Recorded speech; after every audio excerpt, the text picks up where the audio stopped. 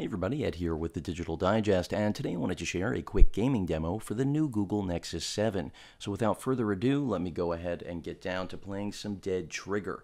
As you may have noticed, the lights are dimmed, and that's really just to ensure that you all have a fantastic view of this gorgeous 1920 by 1200 IPS display, which not only has the highest pixel density of any tablet on the market, but at least in my eyes, it certainly is one of the actual best displays I've ever seen on a mobile device or otherwise. So again, without further ado, let's get down to business.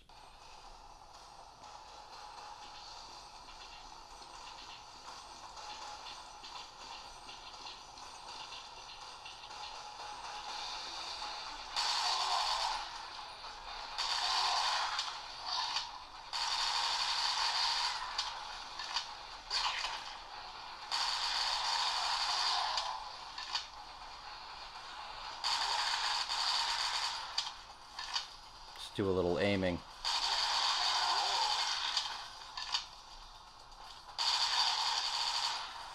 Hopefully you guys are getting a fairly good idea of what the audio quality is also like.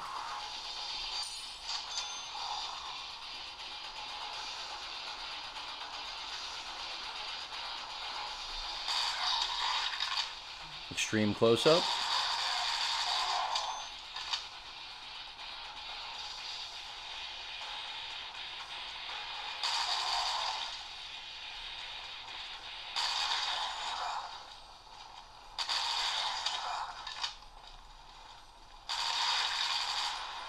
Alright, so I'm getting a little bit beaten up, but I'm going to take out the rest of these bad boys.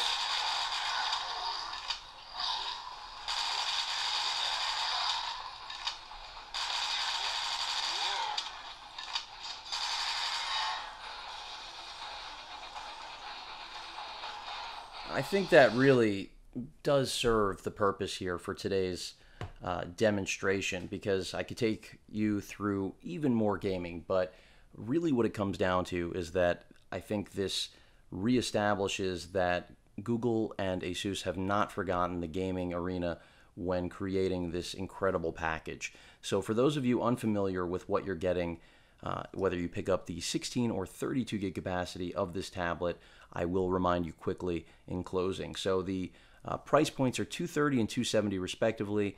The storage is not expandable, so do keep that in mind.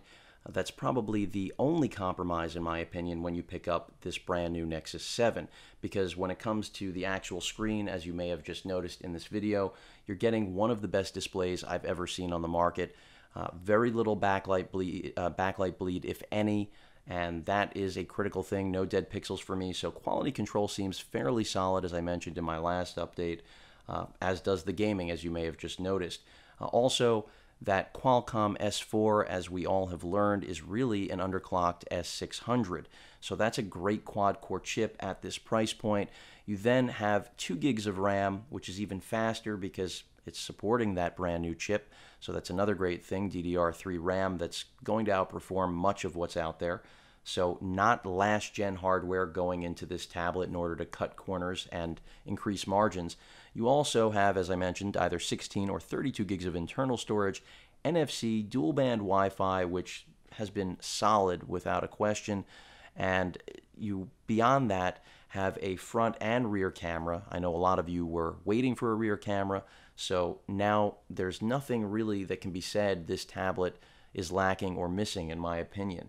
It really is a very well-rounded package. You even have inductive or wireless charging. So with a Qi certified pad or dock, you can charge this tablet without ever having to plug it in, which many will deem a gimmick, but I think is just another cue of Google setting standards with the Nexus brand. And I think that will come through with this tablet. I said that in my previous update, but I want to reiterate that. So an extraordinarily powerful tablet at an extraordinarily palatable price.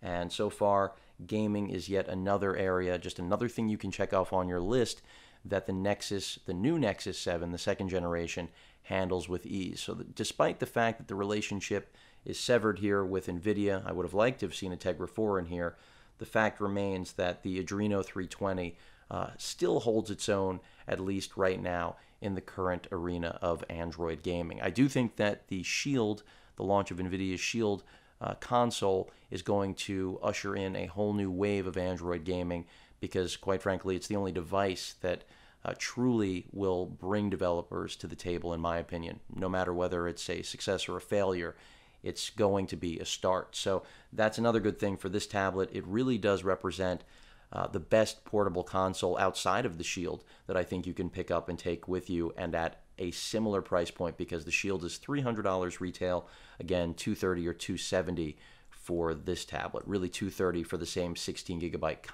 comparable model to the Shield. Again, that's a very broad, sweeping comparison I did right there, but it really is a great little console if you start taking into account emulators and all the things you can do with this great 1920 by 1200 res screen. If you guys have any questions or comments, please feel free to post them. And of course, as usual, please feel free to subscribe.